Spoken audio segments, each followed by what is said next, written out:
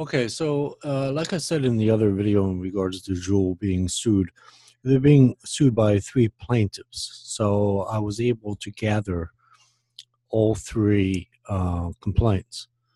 And so I'm going to share them with you in various videos. The first one I'm going to deal with is the one that was filed on April 26, 2018. This was the very first major lawsuit against Juul. And then I have another one that was, I believe, filed in state court. And then the next one I did already, which was the DP and LP, the one that I just put up, I think it was yesterday or the day before. The great thing about this particular lawsuit, this one that was filed on April 26, 2018, it's way ahead of schedule, so to speak. So meaning that I'm going to share the complaint with you in one separate video, and then in another separate video I will show you the motion to dismiss from Juul's attorneys. Like I said in the other video in regards to the DP/LP suing Juul, this is really an easy one for Juul. And they actually even speak to somewhat of what they actually have as far as percentages, meaning is it 50 milligrams or is it 60 milligrams? They actually speak to it in the motion to dismiss and to strike. There's two situations going on here. The motion to dismiss is the meaning the entire complaint is dismissed, and then they have a class action suit, which is a motion to strike. So there's two things going on in this particular lawsuit. So anyway, let's deal with the complaint. It's very similar. In fact, the issues and the claims are like 99.4% the same as the other lawsuit, the DP-LP lawsuit. So it's really not much difference, but nevertheless, I'm going to share this with you. The great thing about this particular lawsuit is that it has actually a hearing date, meaning it has a date to have oral argument. So they are well ahead into the future already in this particular lawsuit, only because it was the very first lawsuit that was filed. Also, like I said, the other great thing is that I actually have Juul's response, which I can guarantee you one thing and one thing only: they're going to respond to all lawsuits just like they responded to this particular lawsuit. They're going to respond the same way. It's pretty much their legal argument will be the same throughout anyone that attempts to sue Juul. So anyway, this is a 39-page document. I have other documents that I also downloaded off of pacer.gov. Anyone can make an account there. It's free, but then to retrieve the documents, it's going to cost you a little money. Like to retrieve the documents on this particular case and on the Carl Cooper case, which is in the state court, I could have got every single page that was ever filed on the court, but the key is to know what you're looking for, so you don't spend money, just for the hell of it, So it cost me about $25 to retrieve all these documents. It's well worth it to me. It's only $25. It's well worth it to present this type of information to YouTubers that are in the vaping community or vaping industry, to gather knowledge as to what's going on here as far as Juul. Like I said in the other video, I don't care for Juul. I think they don't need to have 50 milligrams of nicotine salts or benzoic acid. I don't, that's just completely stupid, okay? But legally, guess what? They are protected. They are protected legally. Now, after August 10th of 2018, like I explained in the other video in regards to warning requirements, package requirements by the FDA, and they actually speak about that in the motion to dismiss. And until they have to actually comply with that particular date, August 10, 2018, Juul isn't really, they are not sweating these 3 lawsuits, and in fact, there'll probably be other lawsuits to come down the road. But eventually, the court's going to be like, well, we understand the situation here, and they're just pretty much just wash their hands of it. So, I mean, like I said, I don't particularly personally think that Juul is the greatest company in vaping. In fact, I put them on a very low rung. I think they're a really bad company. And maybe if they did 3 milligrams, maybe 24 milligrams max nicotine salt, I can understand that. But 50 milligrams, just, you're looking for trouble. But that is a moral judgment. See, that's the difference. These plaintiffs don't understand that. And the law firms that represent these plaintiffs are like, well, if you give us a good retainer fee, guess what? In fact, the lawyers knew they were going to lose the case anyway, so they probably figure, well, what the heck, let's charge the clients $100,000 retainer fee, and we'll make our money that way, because they're not going to win these suits against Juul. It's just not going to happen.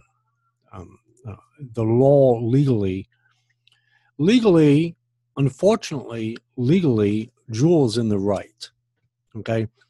Morally, Juul, as far as I'm concerned, is in the wrong. But what matters in a court of law is not how you feel, or what you think, or what you believe is right or wrong, but what is the law. So that's what we're dealing with here. So anyway, so this is the complaint. It was filed April 26, 2018, case number 3:18-CV-02499-WHO. And I guess it's I'm going to presume anyway that this is a woman, Gertrude, or Grotride, or Gutride, or maybe it's possibly a man. I can't tell you. And then it's Adam. So they're together. They're married. I believe they're married. Anyway, and then there's Seth, whatever. I don't know. And then Todd and Anthony. So this particular lawsuit, they are. One second here. I just wanted to make sure I'm reading this properly, because when I read it the first time, I just skimmed through it.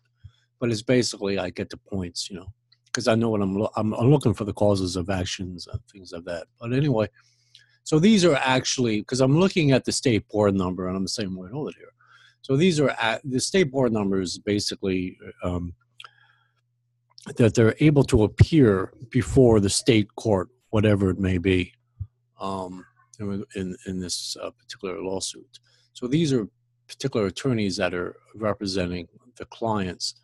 And this one here, this particular law firm also is representing DP and LP, the video that I also did just recently, a couple days ago.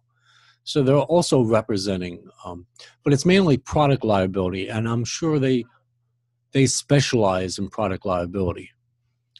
So anyway, it's in the United States District Court, District of Northern California.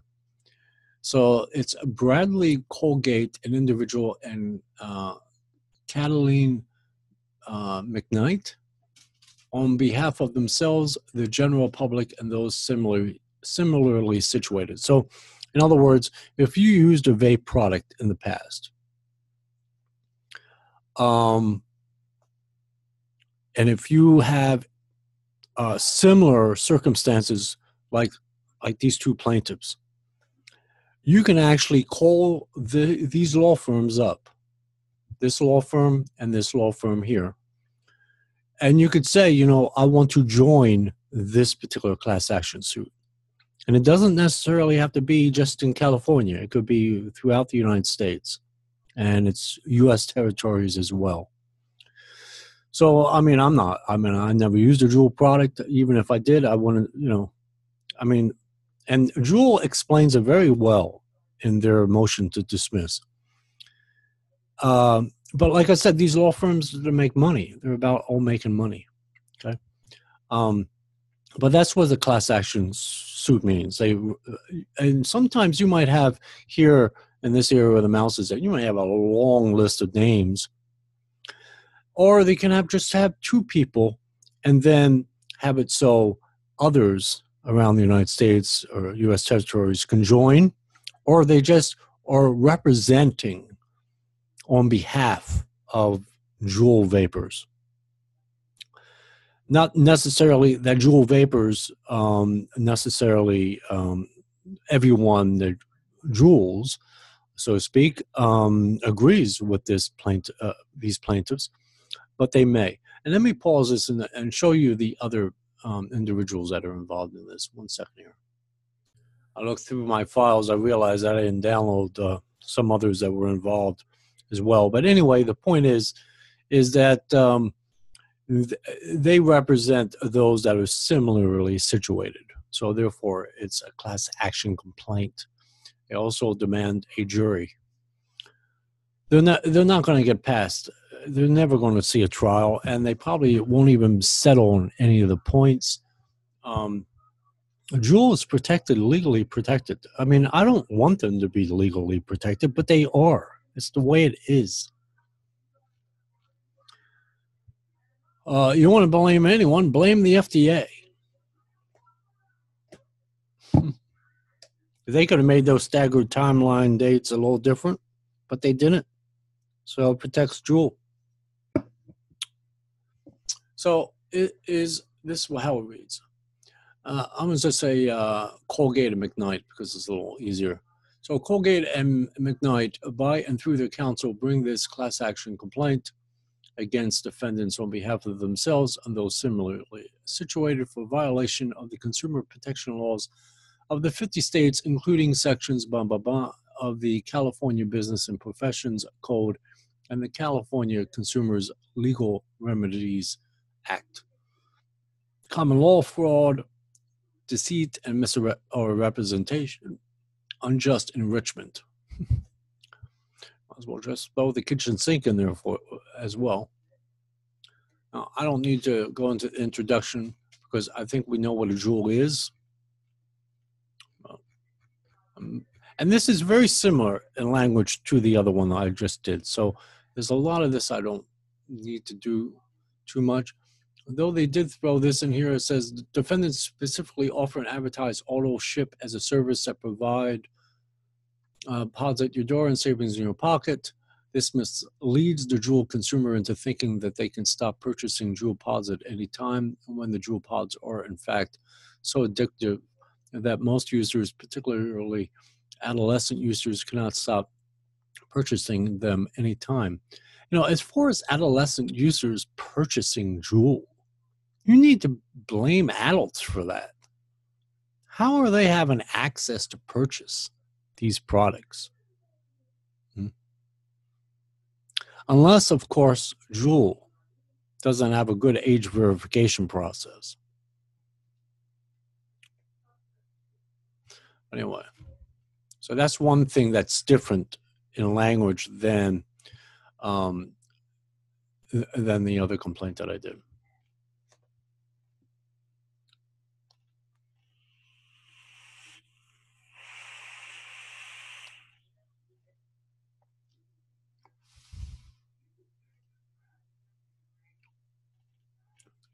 Any of this really. Actually, what I'll do, and I'll do this with the other one too, so I'm not reading it all. I'll just pause it like for 5 seconds. Do the clock here. I'll do it for 5 seconds. You could read the page if you're so interested, and then I'll move along.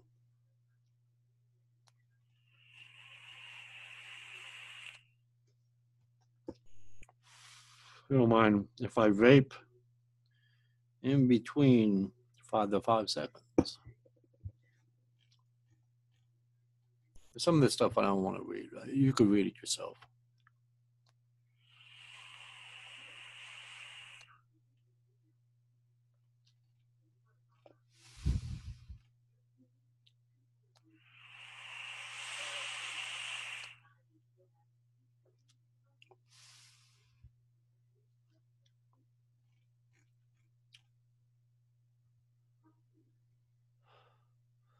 The motion to dismiss pretty knocks all of this stuff out. I mean, they even say in the motion to dismiss, the rhetoric, and that's what it is. It's just rhetoric.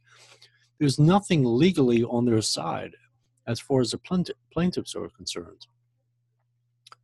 This is just a way to smear Juul, which maybe they deserve to be smeared on a moral basis, okay, on being morally judged. But legally speaking, there's not going to be a legal judgment against them. I can almost guarantee that.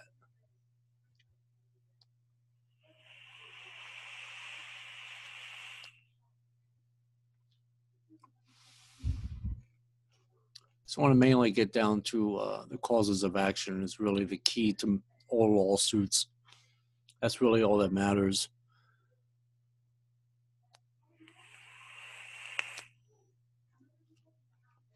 These are the parties that are part of this lawsuit. Defendants and plaintiffs, that is.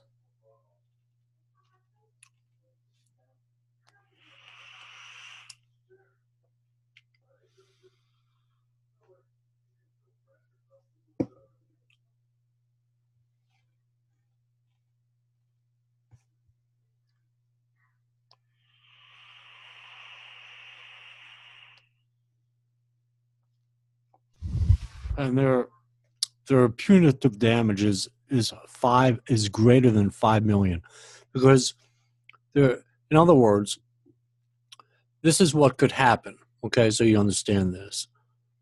And you might have received these things in the mail every so often. I have, and I always opt out because I never had a problem with whatever product they're dealing with. But when it's 5 million and over, let's say if they hypothetically did win, which these plaintiffs are not going to win, but let's say hypothetically they did win. And let's say they went to a trial, okay? And goes for a trial, or they settle. Let's say they settle for 25 million. Let's say they goes to trial and the jury punitively damages PACs as well as a Juul. It could be upwards of $100 billion. I mean, there's been combusted cigarette cases that they've awarded plaintiffs like $50 billion. Okay. That's the chance you take when you go to trial. So that's the reason why these defendants will always usually settle, because they can negotiate that possibility of 50 billion down to maybe 25 million. And then what happens, let's say hypothetically, regardless if it's a settlement or by a jury, let's say it's 25 million. Then they'll mail out and they could figure this out. They'll figure it out through a database, or have access to all those that bought the Juul. They have access to, I don't know how they exactly do it, but they figure it out. Who purchased the Juul, and they will send out all these like postcards, but folded up, so it's for privacy reasons in the mail. And they mail it to you. And if you use the Juul, if you want to, you could have a part of this 25 million or whatever it is. After the lawyers get their money. Okay. And it might be only maybe $10 or maybe $100, maybe $500, depends on how much money is in the whole pot after the lawyers take their, well, in other words, once the lawyers take their fees or their percentage, that's whatever money's left. There's a bulk of it that goes to the two plaintiffs, or the names that are contained inside of the lawsuit or the complaint. It could be one name, well, it can't be one name, but it could be two names or more. So let's say if there's 20 plaintiffs that are actually named, they'll get the bulk of the money. And then all the other Juul purchasers will get whatever's left. And so that's when they have these class action lawsuits, when you do lose these lawsuits or they settle them, whoever is a purchaser of the product will get some kind of money, regardless if you know about the lawsuit or you're a party to the lawsuit or you support it or whatever have you. And then they give you an option to opt out. And you normally have to do that in writing. And it happened twice to me, nothing to do with vaping. I just got these things in the mail out of the blue. And I wrote them a letter and said I opt out. And that was it. And, you know, and they both those cases settled. And, you know, probably would have got $200-300 or whatever the hell it was. But I never had a problem with the product. So why should I have a part of the money? So I opted out both times. But you could always, so if you're a Juul purchaser, if they did win, the plaintiffs win in this case, you could possibly win a little money. But, you know, they're not going to win. Morally, they won, but not legally. They're not going to win legally. Okay. So there we go. So substantive allegations. Defendants market, advertise, and sell e-cigarettes. Juul is a leading provider of e-cigarettes and nicotine pods in the United States and abroad. The Juul e-cigarette went on sale in 2015. As of 2018, according to market reports from Nielsen and Wells Fargo, Juul accounts for approximately 50% of all e-cigarette sales in the United States. And we don't really have to go through too much of that. I'll just pause the page and you can read it.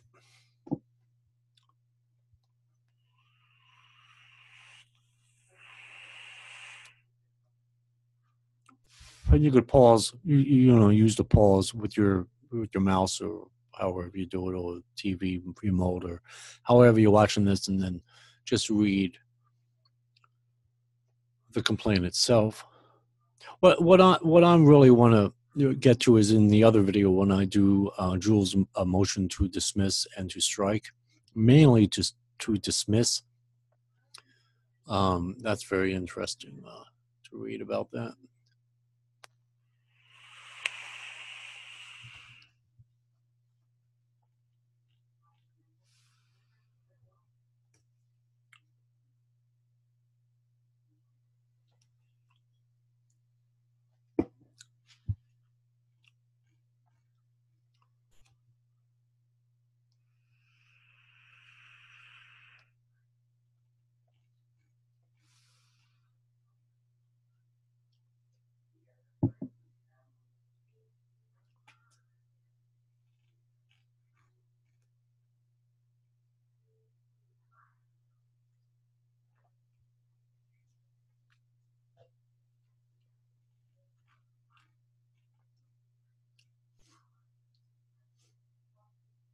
This guy here is June 4th, 2015. The FDA final rule wasn't even effective until August 8th of 2016. A lot of this stuff's so outdated, guys. Come on.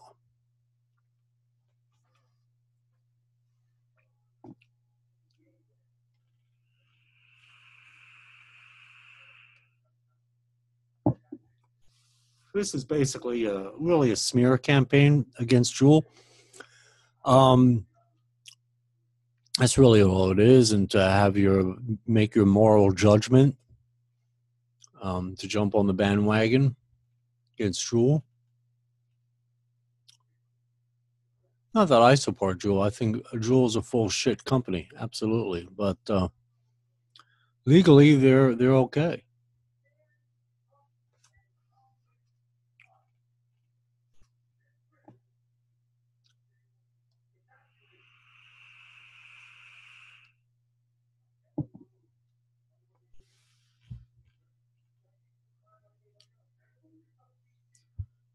And I get into R.J. Reynolds and all. You know, this is like the Juul attorneys pointed out. It's all rhetoric. It's all just rhetoric. You know, just rhetoric. You know, it's really nothing.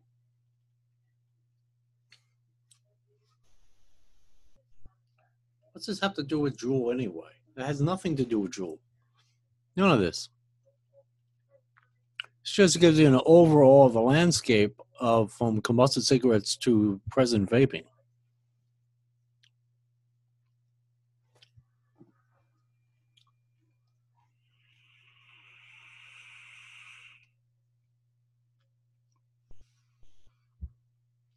And you know this, they're doing the patent again. I showed that in the DPLP.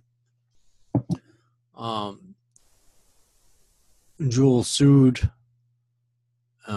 Was it complaint and commentary video? I did that on. A lot of this stuff, you know, pretty much. The other lawsuit pretty much mimics this lawsuit. The other lawsuit even used the same graph. Why? I'll tell you why. Because that law firm, that Italian name law firm, the second law firm that I showed you with the begins with, I can't pronounce it, with M. That law firm is representing these particular clients as well as the DPLP, excuse me, the DPLP clients as well. So he's pretty much copy and paste everything, you know. Again, with the 6%, the 60 milligrams and the 50 milligrams, and Juul sets that straight. So even on the second cause of action, they're going to lose on as far as the other lawsuit, the DPLP lawsuit.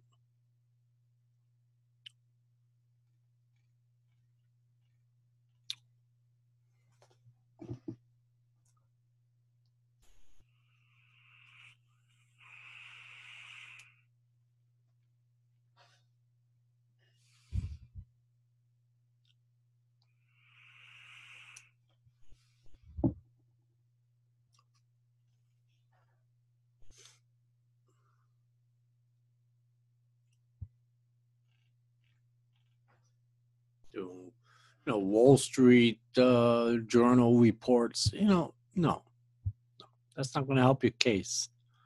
It's not scientific evidence.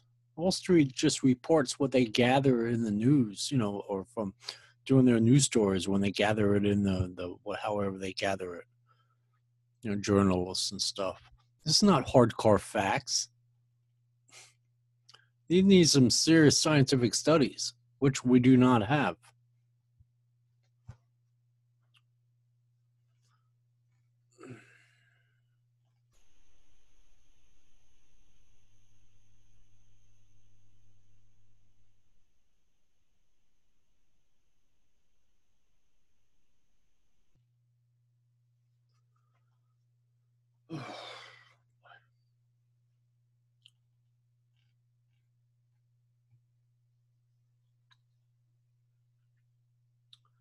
It'd be a waste of my time to read all this stuff.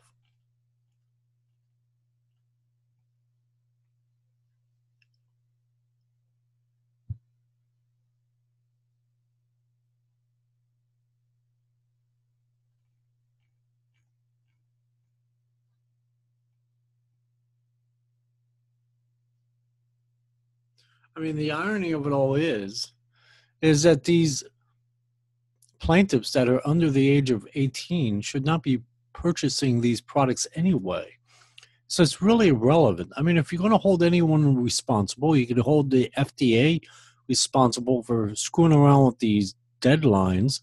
And then you can also hold their parents responsible. These kids should be suing their parents for bad parenting. If there is such a thing, I don't know where that would, I don't know, you know, if there's such a statute as bad parenting, but maybe there should be.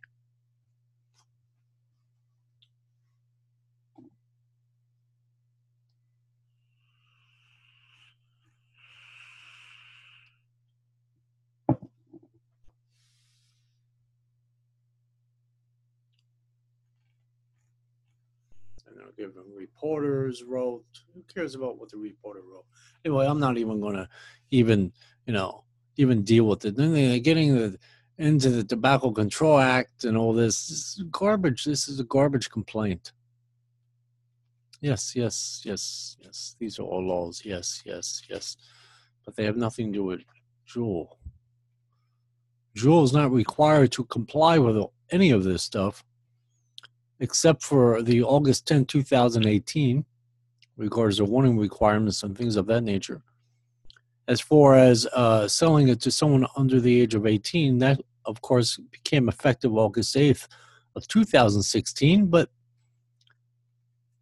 that's either bad parenting or bad age verification processes. It's not Juul. Now, if Juul knew that someone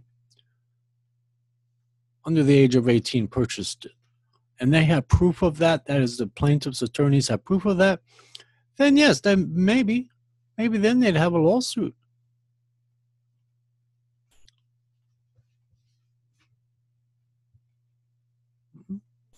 You got to hold the retailers, and they have. I mean, there have been Juul retailers. 1 second. And like I was saying, I mean, there's retailers that sell Juuls that have received, FDA warning letters in the mail. So, this is all garbage. This is a garbage complaint. All these two plaintiffs did was lose their money to this law firm or law firms.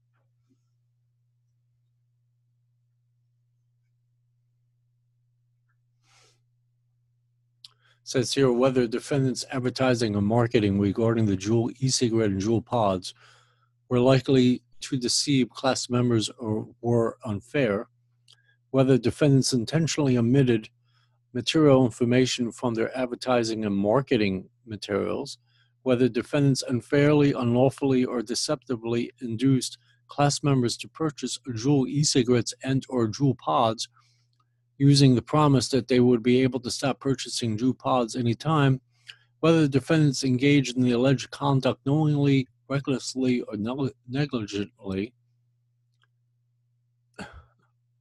This is such crap, man.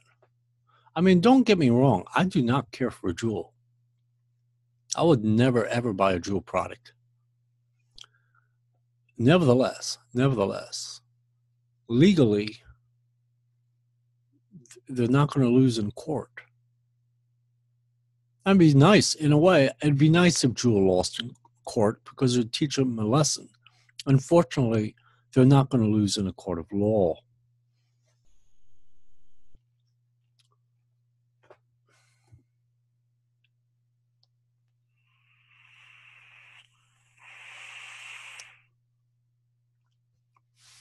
And they have in-house lawyers that represent them, like in cases like this. They retain them. They probably give these law firms like $10 million a year to take care of any case that comes, against them, against Juul. And then they might maybe hire certain lawyers that specialize in certain areas of the law and pay them $5 million and just say, here is $5 million, take care of this case for me. So anyway, here's the causes of action. So the plaintiff's first cause of action, I'm not going to even go through it all, but anyway, the plaintiff's first cause of action, false advertising under California Business and Professions Code 17500 and the following, and or the similar laws of the other states in the District of Columbia. Beginning at an exact date unknown to plaintiffs, but within 3 years preceding the filing of the class action complaint, defendants have made untrue, false, deceptive, and or misleading statements in connection with the advertising and marketing of Juul e-cigarettes and Juul pods in California. So this is all misrepresentations and all this. And Juul shows, I mean, it's true. Juul has all this information on their website. In fact,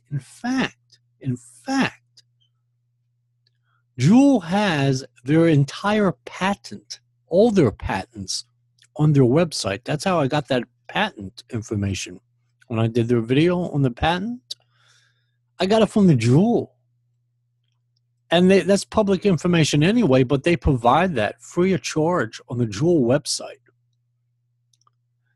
You know, so, I mean, as far as being, having Juul being deceptive, misleading, they're providing you the entire patent to their product, to the nicotine salts, as well as to the Juul mod itself, to the hardware.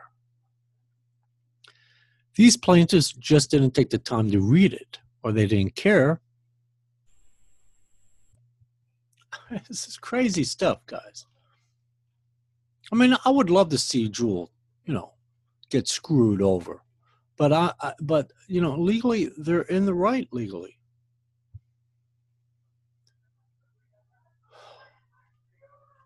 I don't really want to go through. It's almost at the end here, but I just want to share a little bit of this stuff here with you.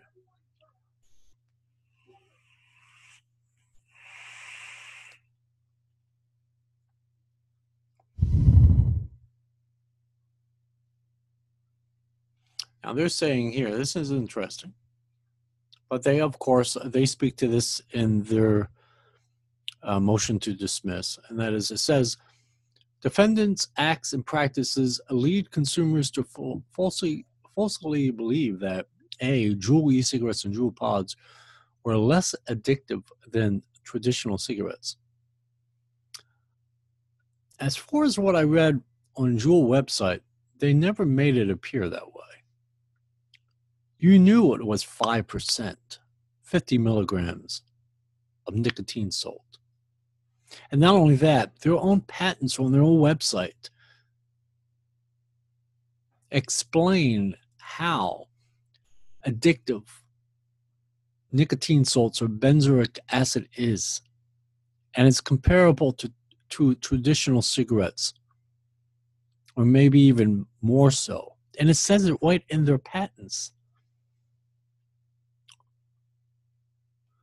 Juul products could be used without negative health consequences. Once again, in the patent, it explains health consequences. Class members would be able to stop using and purchasing Juul products anytime when defendants knew that to be false. For one thing, they're a business. They like repeat. The whole thing about the combusted cigarettes, like R.J. Reynolds, Philip Morris, and those guys, is they were able to manipulate the nicotine levels, manipulate all the chemicals that are inside their combusted cigarettes for decades, to keep people hooked on combusted cigarettes. Well, it's the same thing with this. The nicotine salts are made in a lab. They're being manipulated to keep you addicted. If you read their patents, it basically says that. They're telling you that the benzoic acid is pretty much the same thing as combusted cigarettes. And if that is the case, look how addicted people were to combusted cigarettes. So of course you're going to draw a conclusion and say, yes, I'll probably be addicted to nicotine salts or Juul products, like I was or could have if you never smoked combusted cigarettes, or could be to combusted cigarettes. It's relevant. It's all relevant. This is a bullshit lawsuit, guys. All of them, all three of them.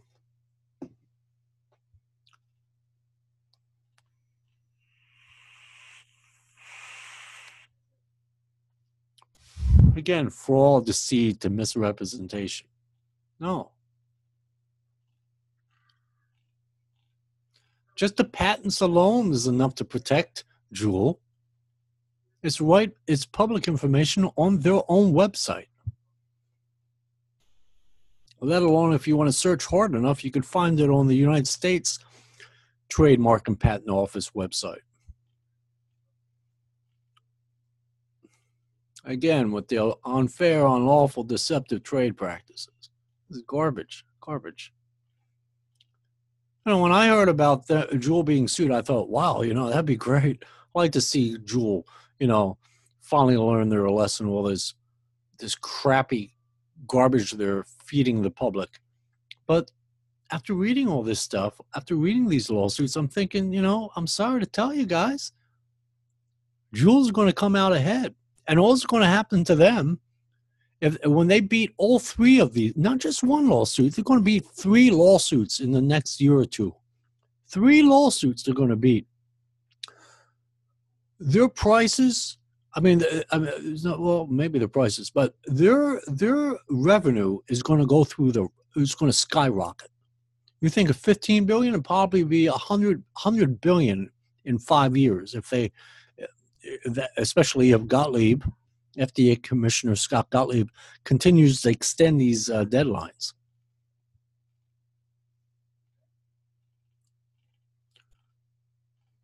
When Juul comes out ahead in these lawsuits, they'll be like, hey, Juul, great, You're not going to smear them for anything, though they ought to be smeared, but because like I said, I think they're a crappy company. They're addicting people. It's not a nicotine dependence situation here. It's a nicotine addiction. That's the business they're in. They're no different than combusted cigarettes. The only difference is combusted cigarettes, you have a potential of dying. Now, they haven't proved, perfect example. If someone actually died from nicotine salts or a Juul nicotine product, then maybe that could be serious stuff against Juul, even a wrongful death suit. But until something like that happens, this is all garbage rhetoric crap.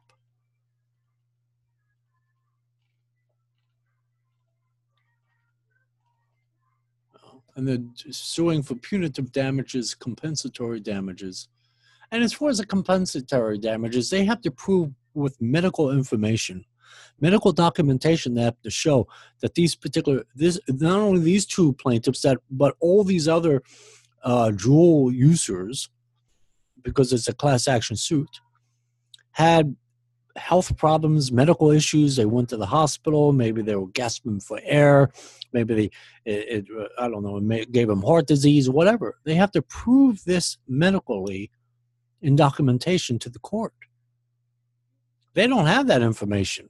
In fact, that's what the FDA is working on, to try to figure out all that information. So as far as even compensatory damages, they're not even going to win. In other words, not even going to win a penny is what they're going to. Not even a penny, not even a wooden nickel. Let alone punitive damages, which usually are in the millions, even possibly billions. There's a case, I can't remember something like PROGENY or I think it's ENGLEY, something like that. And it's still pending in a court of law. It goes back and forth in appeals and motions and all this. But a jury had awarded this family that had sued on behalf of the lady's husband, died of lung cancer. And I think the jury, don't hold me to the exact figure, but the jury awarded her something like $50 billion. $50 billion. Because I can't remember if it was R.J. Reynolds. I think it's R.J. Reynolds. I don't know if it's that one or Benson and Hedges, or it was Philip Morris or British American Tobacco. I can't remember which one, but what the lawsuit basically was saying is that the tobacco company knowingly deceived the public as they were manipulating all the chemicals and nicotine and these combusted cigarettes. And the jury, they agreed, and they awarded the family of the deceased husband $50 billion or something like that. It was in tens of billions of dollars. And of course, the cigarette company keeps fighting that. It's been in court for like 2-3 years. It just goes back and forth in motions. I mean, I mean, they don't get me wrong. I mean, I'll pick on Philip Morris. Philip Morris, tens of billions of dollars. I mean, they're worth a huge amount of money. But if you get a $50 billion judgment against you, that's going to make a serious dent in your wallet, and so they keep fighting that. But anyway, so that's that. But this law firm here where the mouse is at is also representing the other lawsuit that I just did a day or two ago, called DP/LP. And this is the same law firm, so they probably deal with product liability issues, stuff like that. This is a new law firm here. Anyway, so I'm going to end this lawsuit because this is really a tedious, stupid thing here, because it's relative to the other lawsuit I just did, and I went into depth with that one. And the one with Carl Cooper, I'll just go swiftly through. I'll just scroll the pages, and you could read it if you like. But so anyway, this is a complaint on the part of McKnight and Colgate. And the key to this lawsuit is that it was the very first lawsuit against Juul in the year 2018 that was filed. Because if you go to certain websites in regards to vaping, it'll say there are 3 pending lawsuits against Juul, and this is one of them. And this was the very first one. Anyway, I'm gonna let you guys go, and then we'll go into the motion to dismiss and the motion to strike. I'll put both of those together. It's a little tedious, but it's interesting, a very interesting read. Anyway, so I'll let you guys go. Have a good one. Bye-bye.